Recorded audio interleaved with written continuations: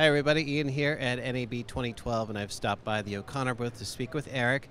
They have a number of new things this year, and I'm happy to say that they've won an award for their new follow-focus system.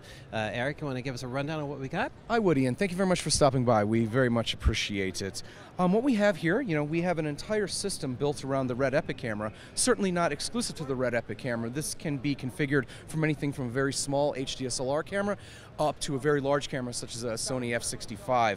This is all sitting on top of our new carbon fiber tripod legs. These are the 30L, which has the new 1030D and DS fluid heads sitting on top of those. One of the new features of the heads is the addition of a counterbalance crank, which is something that's shared with our larger heads, such as the 2575 that I'm sure you're all familiar with.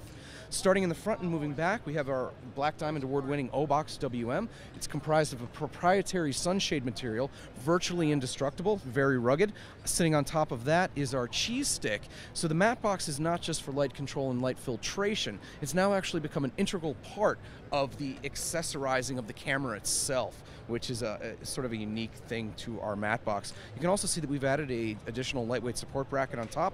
The mattebox is essentially a mirror image of itself. So one of the trends that's been happening here at NAB 2012 is the tendency to actually have top-mounted rod-supported accessories, which the OBox can handle in spades.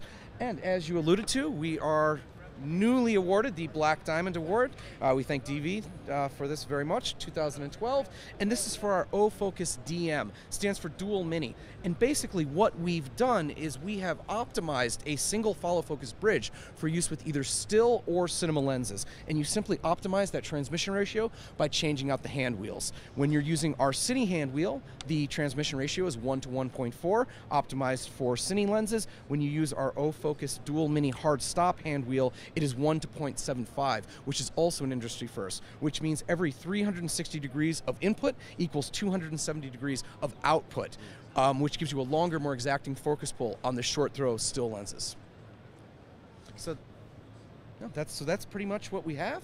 We thank you guys for stopping by, and we look forward to seeing you soon. And of course, all this is available at AbelCine. Thanks for watching. Yes, it is. See you again soon. Bye.